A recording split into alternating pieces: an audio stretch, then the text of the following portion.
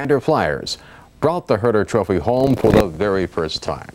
Last night, Gander had a chance to relive that championship season as the 68-69 Gander Flyers got back together 25 years later. Jonathan Crowe reports. Yeah, I'll take this one. I think a few goals on this one. It looks like just another dressing room, just another bunch of over-the-hill hockey players getting ready for a pickup game.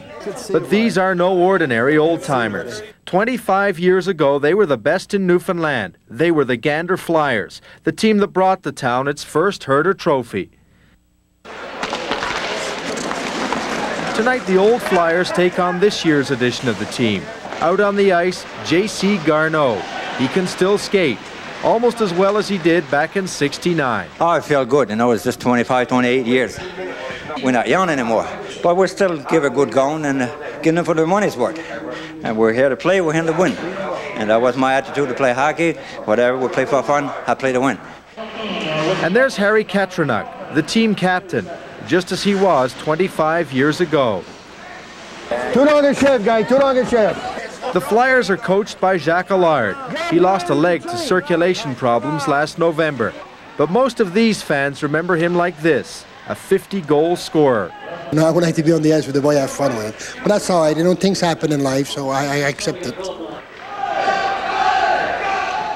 Up high above the ice, we find Claude Brown. He put the Gander Flyers together all those years ago, and he brought them back for this weekend. He remembers the night they won the Herder like it was yesterday.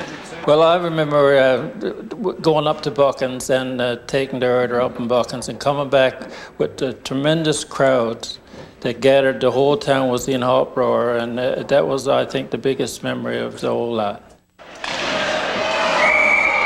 The old guys are falling behind, but no one seems to mind. Mike Anderson says it's just good to be back with the guys for one more game. The camaraderie, just running in and meeting guys and the old fans coming up to you and trying to recognize who they are is just fantastic.